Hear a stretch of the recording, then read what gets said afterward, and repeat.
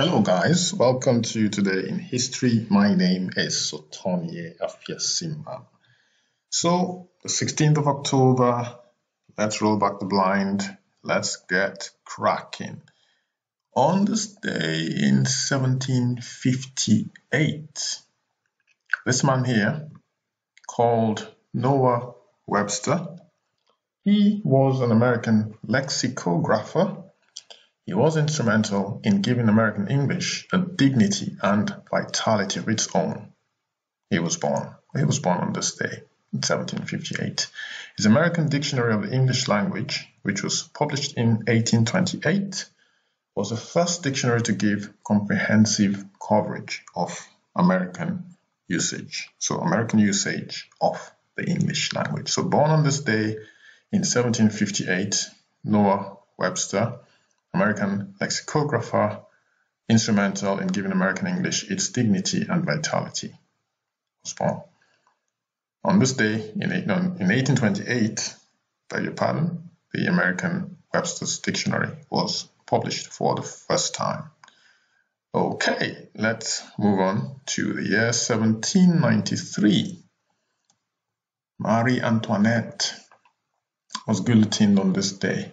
So after the French Revolution began, Marie Antoinette, queen consort of Louis XVI, was targeted by agitators who, enraged by her extravagance and attempts to save the monarchy, was ultimately guillotined on this day in 1793. Now, on the 21st of September 1792, the monarchy was abolished. Her trial began on the 14th of October, so that was 2 days ago, obviously hundreds of years back.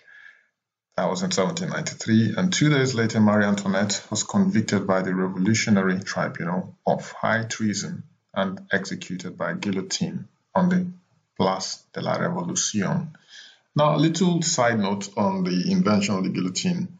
Apparently, a pregnant lady was walking past. So before the invention of the guillotine, there was a lady who was pregnant, was walking past, and she heard a man screaming. So a man who was being executed by a more macabre process, where I think it was a torture, kind of like a baseball bat. Imagine a baseball bat with spikes on it. Now, don't get, just go check this out. I might be wrong. And that being used all over a human being's body. So this man was screaming until he passed out and died, obviously. And this lady was pregnant. And guess whose pregnancy she was carrying? Or not whose pregnancy, guess who she was carrying? The man who was to be named, who the guillotine was to be named after. His last name happened to be Guillotine without the E at the end. And he became a medical doctor, he became he mingled with the political class of France. He didn't like the death penalty in France at the time, so he canvassed for the abolition of the death penalty. Realizing that wasn't going to happen, decided to make a suggestion for a quicker way to die. Obviously, if someone is beheaded very quickly, the person doesn't feel any pain. He was a physician, so he knew how the body functioned. So fast forward, the guillotine was invented after several refusals because a lot of people didn't want to be connected with something that was going to take people's lives. But eventually, the inventor, not the doctor now, not the guy who this was named after, someone else invented it and got somebody to do his dirty work, in quote. So guillotine was invented, and that was the mode of execution in France for 2 centuries before the death penalty was abolished in 1981 in France, believe it or not. 1981, I found that astounding. That is at early 1981, people were still guillotined in France. But anyway, so that's a bit of the history of the guillotine, and Marie Antoinette, obviously on this day, was executed. Right, let's move on to 1846. On this day, William Thomas Green Morton, pictured right here, administering anaesthesia. So that was demonstrated for the first time on this day. he used ether as a general anesthetic before a gathering of physicians at Massachusetts General Hospital in Boston. So he is credited with gaining the medical world's acceptance of surgical anesthesia. So again, that's William Thomas Green Morton, who administered ether anesthesia for the first time on this day at the Massachusetts General Hospital in Boston. Let's move on to 1847, so exactly 1 year later. Charlotte Bronte, English novelist who wrote under the name Currer Bell, published Jane Eyre on this day. It became a classic and noted for giving new truthfulness to the Victorian novel. So that's Charlotte Bronte, who published Jane Eyre on this day in 1847. Let's move on to the year 1859. So 12 years later, John Brown. I found this very, very interesting. So John Brown, pictured here, he was a militant abolitionist.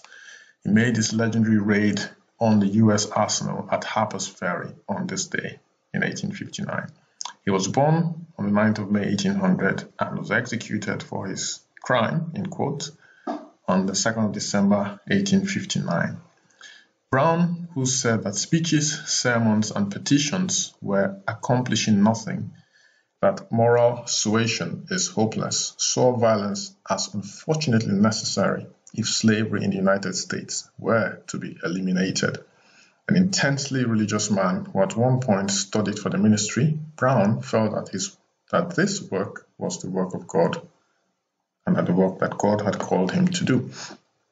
He said repeatedly after he was captured that he was following the golden rule. So, he first gained national attention when he led small groups of anti-slavery volunteers during the bleeding Kansas crisis of the late 1850s. He was dissatisfied with the pacifism of the organized abolitionist movement. These men are all talk, he said. What we need is action. Action. So this is John Brown, and it reminded me of the song. I just wondered, that song that goes, John Brown's body lies a mouldering in the clay. And this is a John Brown. This is a John Brown, believe it or not, that the song was written for, if you like. So, lyrics right here. So you can see, John Brown's body lies a mouldering in the grave. John Brown's body. It's called the Battle Hymn of the Republic, I think. The American Republic, in this case. So go check it out on YouTube. I'm not sure I can play it, but there we go. John Brown's body here. Let me see, probably just play a few seconds of it.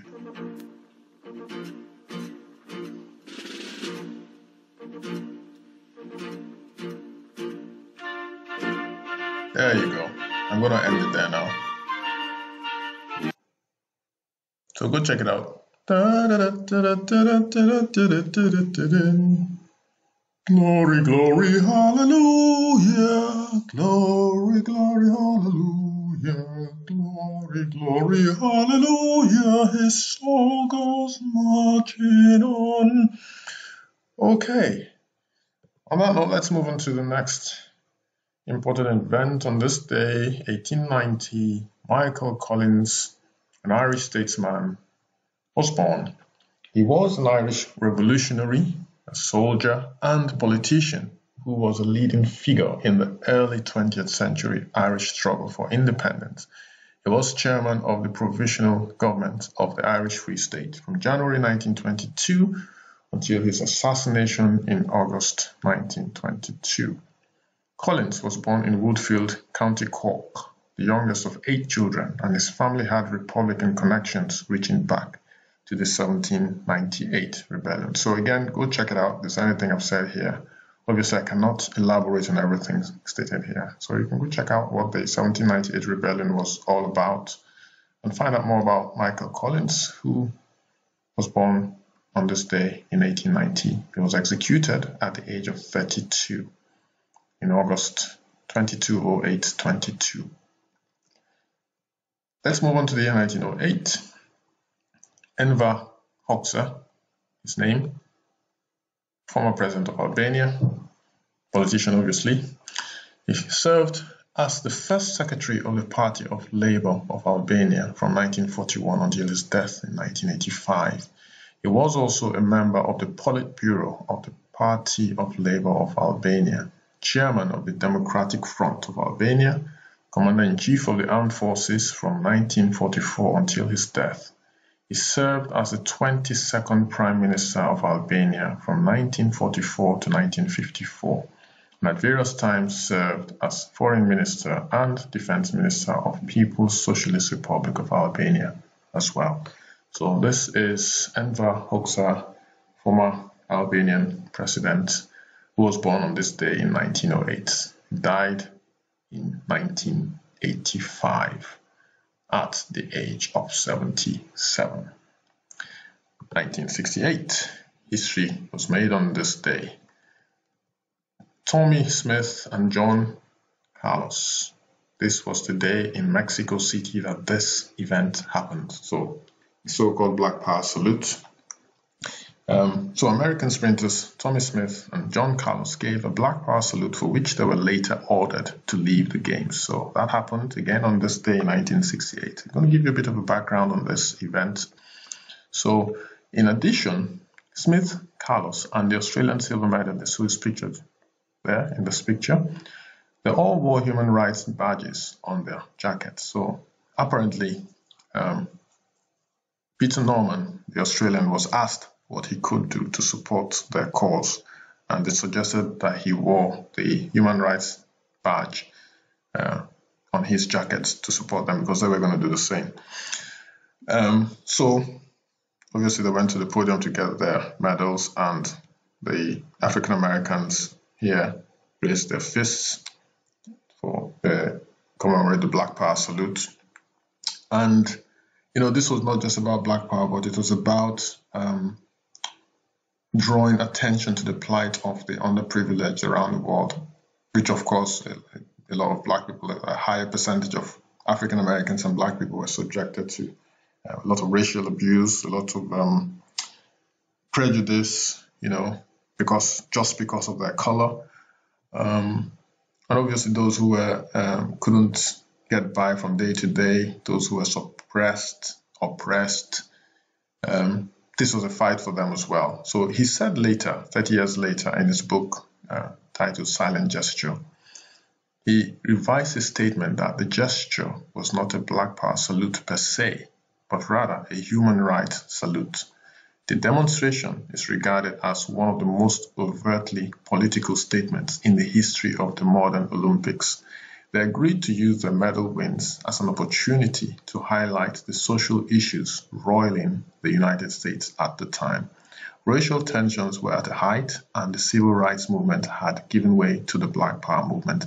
Now, the thing about the civil rights movement that these guys were fighting against as well is that they felt that the civil rights movement were too slow, too humane. There was too much talk. It sort of ties in with John Brown as well. So that's interesting that these two events are happening about on the same day, hundreds of years later. It was, and I don't think, obviously, these guys didn't even realize the connection between them and John Brown, who interestingly was a white American, fighting for their cause, and they were to come obviously hundreds of years later. It's interesting how these things tie in, and I've done a few videos where there have been interesting coincidences, but today is just another one. So so the civil rights movement, interestingly, this was a few months after Martin Luther King was assassinated as well. So this happened the same year. He was assassinated in April. This was happening in October, the 16th of October, 1968. So these guys felt that Martin Luther King and his followers, were being too peaceful, that for things to change, sometimes you have to resort to violence. You have to resort to force, to make sure that things change, Anyway, so this is history. As I'm just going to report what happened. I'm not going to really give my opinion on that, on this matter. I will give my opinion, change my mind now, that there's sometimes force is needed, but you need to choose your battles wisely. You need to know when to use force and when to abstain from using force. Nelson Mandela, when he started his struggle, he started by using violent, opposition. But towards the end of his struggle, he decided to copy Gandhi, peaceful resistance rather than force.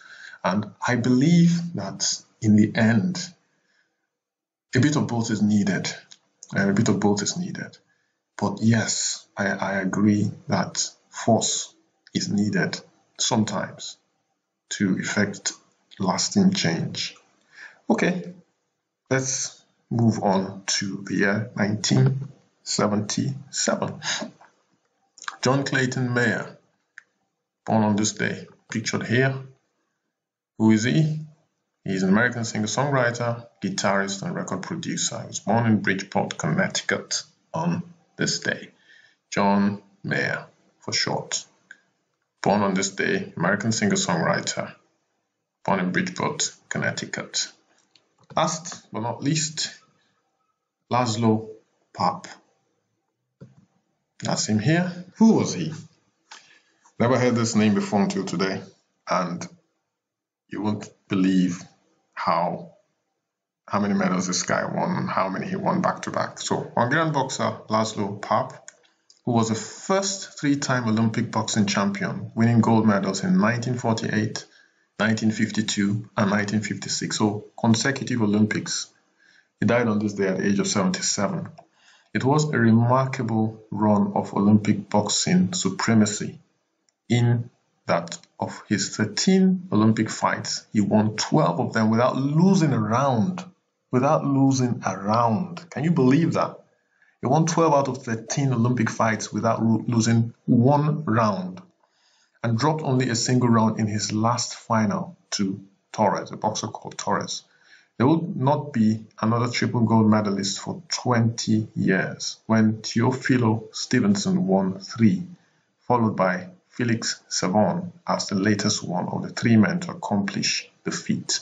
So, that's history for you for the 16th of October, as reported by my humble self, Sotoni Efiesimam. I hope you enjoyed today's episode of Today in History. Please join me tomorrow, October 17th, for another informative, hopefully interesting edition of Today in History. Like this video by giving me a thumbs up if you like it. Share also with your family and friends. Do not forget to subscribe.